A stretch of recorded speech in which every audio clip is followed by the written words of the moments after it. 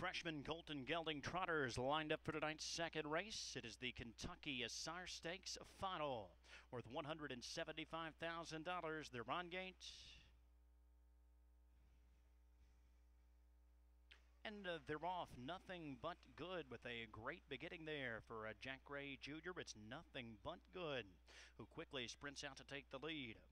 Rompaway Hustler continues to float there from mid-pack up at the outside in that opening turns.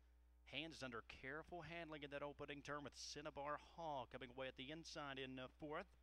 Joe Berg away as the trailers. They trot midway around that opening turn. Nothing but good. The big long shot still loose on the lead. Rompaway Hustler settled nicely into the second spot. Hands is up and around the favorite now third. They're past the quarter in 31 and 3.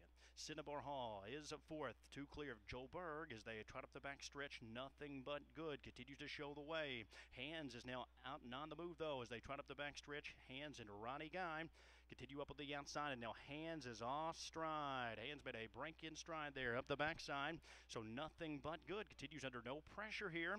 Still 3 lengths clear of Rompaway Hustler, who was in the loose pocket spot second.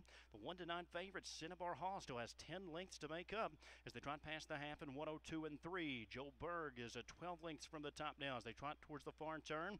Nothing but good is still loose on top here, looking to pull off a big upset. It's 5 lengths further back to Rompaway Hustler, who was still maintaining the second spot. Cinnabar Hall tightens up a bit from third, but less than 3/8 to go. Nothing but good continues to show the way.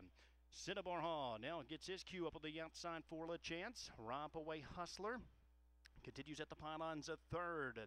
Still 5 clear of Joe Berg as they trot through 3/4 in 1:34 and 2, and nothing but good. Turns for home with a short lead as Cinnabar Hall, the heavy favorite, moves alongside out in the center. Rompaway Hustler is a third as Joe Berg moves up from fourth, but it's Cinnabar Hall who now surges by, and Cinnabar Hall has taken over the lead. He's drawing clear as they hit a deep stretch here. Cinnabar Hall going to make it a Kentucky Sire Stakes clean sweep. Cinnabar Hall wins it easily. Rompaway Hustler was up for a second over Nothing But Good in 2:05.